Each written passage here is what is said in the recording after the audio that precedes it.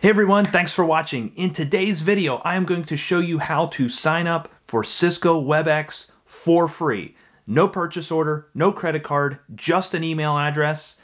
Let's dive in and check it out. If you find it helpful, give me a thumbs up, comment, and subscribe. Let's go. Okay, to get started, we want to go to webex.com. We'll land at a page that looks something like this. There is a Start for Free button in the upper right-hand corner, very easy to follow. Before we do that, however, I want to show you the pricing so that you're aware of that.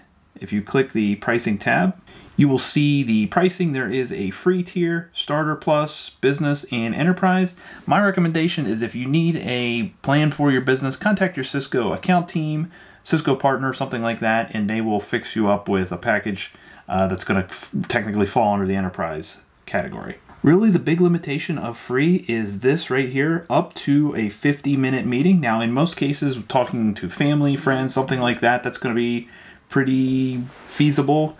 If you need longer, then of course you do need to upgrade to a paid tier. The only other major limitation that I'll point out here is that recordings and things like that don't work either. So just keep that in mind. 50 minutes is actually pretty generous because some of the other platforms out there actually cap you at 40 minutes. Either way, let's hit that Start for Free button and get started. You don't need a credit card. All you need is an email address and a name. Let's go ahead and key in an email address right now. When you're done, click Sign Up. On the next page, enter your first and last name. And when you're done, click Continue. You will get a message that indicates an email has been sent to you. From here, let's go over and check our email, and we will proceed with the activation from there. The email is pretty straightforward. It will be an introduction. It will show you your username, which happens to be your email address. It's going to show you the WebEx site that you've been put on, and this is a pretty common free site that's available here. The next step, of course, is to click the Create Password button.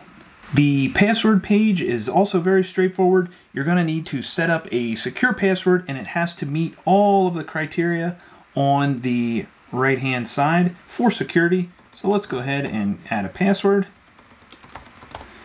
and click Continue. With the password set up, we are now into our WebEx account. Now I set up my name, just a last initial for last name, so I gotta clean this up a little bit. I can change my profile picture. I can actually start a meeting. I can pretty much do most, if not nearly all of the things that I do with a corporate account with that 50-minute limitation. Of course, it does have the free warnings, and it of course gives you an option to upgrade as well.